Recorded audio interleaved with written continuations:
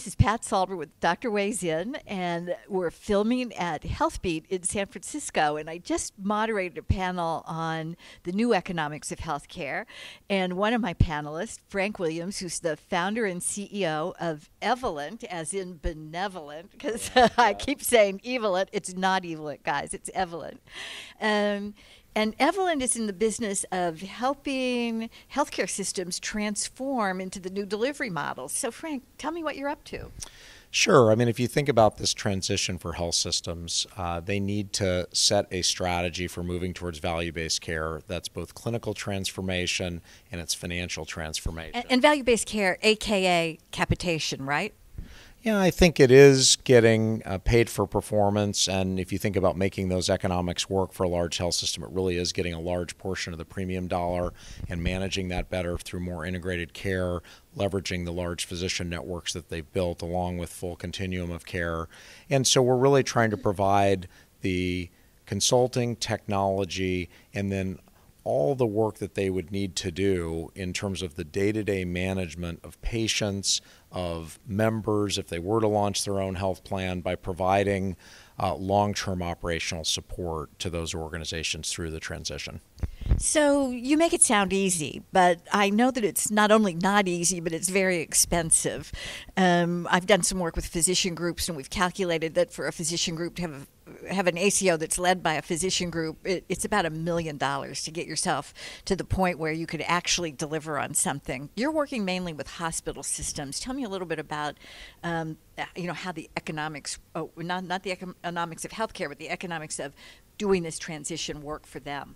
Yeah, well, it's interesting. If you do the analysis of organizations heading in this direction, you think about their opportunity in Medicare Advantage, in the exchanges, in commercial. In some cases, it's a $500 million to over $1 billion premium opportunity. So if you think about launching a business of that magnitude, it does take a lot of money, and it takes tens of millions of dollars in investment to potentially set up the business for success long term. And that's everything from putting in place the right technology platforms, it's putting in place the physician organization, it's thinking through how you have people, process, and technology to support all the things that you want to do. But it is not an easy journey. It's actually quite a complex one, and one that's going to happen over multiple years, but a massive opportunity for health systems to reshape their economics as they see declining reimbursement on the inpatient side.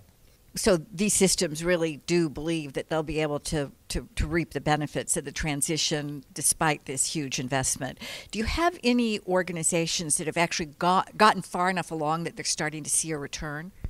Yeah, we're working with a number of health systems that really have seen tremendous results. With MedStar in the Mid-Atlantic region, we've been able to start with their employee population and take their trend from a positive 7% to negative trend.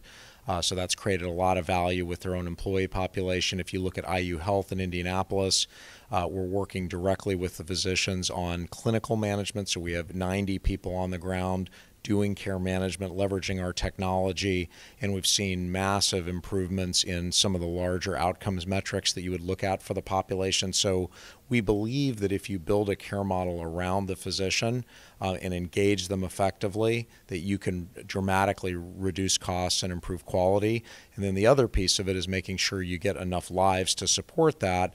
And again, with IU up to about 100,000 lives that they're managing now, you look at WakeMed in North Carolina, we've just done a delegated deal with a number of payers in the market that will suddenly get them a pretty significant delegated cap, and that's engaging the physician. So it really is bringing those two things together, but we're seeing a lot of early success. Well, it's really exciting because I think that we're at an incredible tipping point in healthcare where we really are going to walk away from our old way of doing things and we're going to have a new way of doing things.